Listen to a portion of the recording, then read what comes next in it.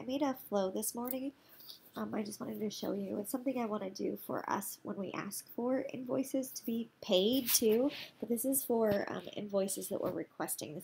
I'm making this because of the sponsorships for the 2018 conference. So I'm in Microsoft Flow. Here's how my flow works.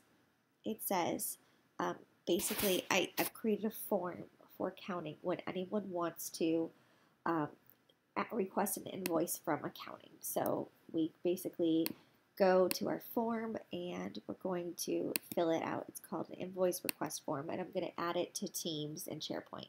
So the name of the company to be invoiced, I'm just going to say, I actually have one right now, but I'm just going to do Jackie.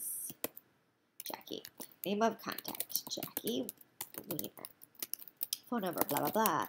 Email, that's email of contact, we're filling it out. Hi, I want to pay cash. This is what accounting says they need. Line items, I need this for 800. I need that for 800, 888, whatever. And this is me. I'm Jackie Wiener, and my email is jwiener@sinlawn.com. Okay, I'm going to hit submit. When I do this, my flow kicks off. So let's go back and look at the flow. All right, so here's the flow.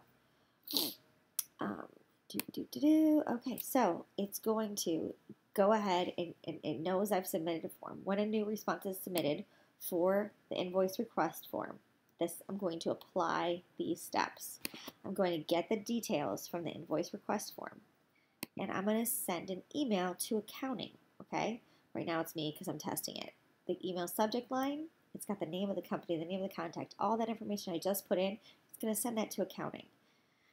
Then it's also going to ask that accounting let us know when they have sent the invoice and when the invoice payment has been received. Okay, and it's going to give them a link where they can update that information in SharePoint.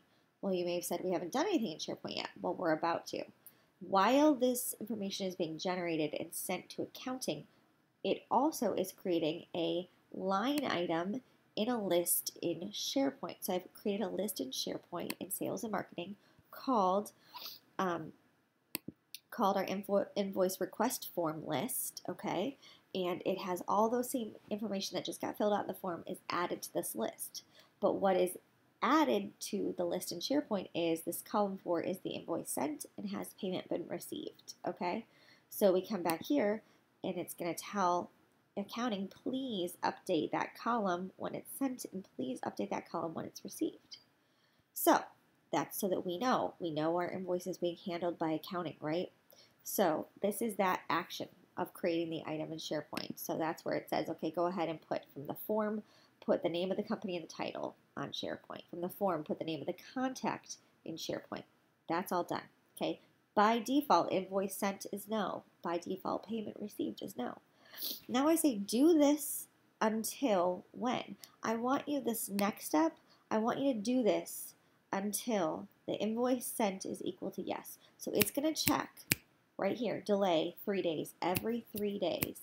And it's going to do these steps until the invoice sent is equal to yes.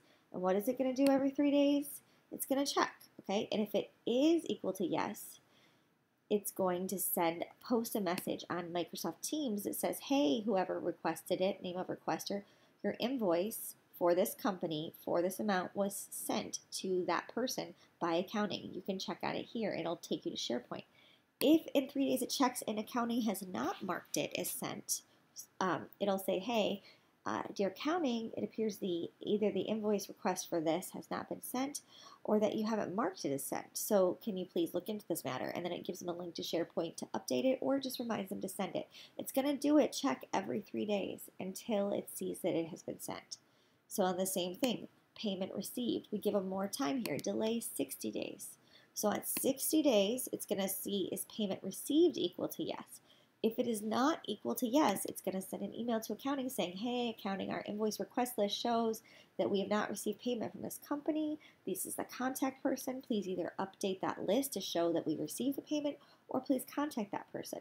If in 60 days it shows that we did receive payment for the invoice, it's going to post to Teams and say, hey, whoever requested this in sales and marketing, the general channel, we have received payment from this company for whatever you requested. And this is where I go in here and add that. and everything's chill with them. We got it all. So we can all have peace of mind and everybody can see and be updated on that. So that is, I was going to say update flow.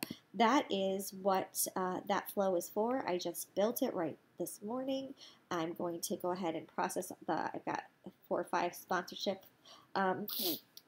payments that we need to, invoices we need to get out, and we will see how this process works. And I will stop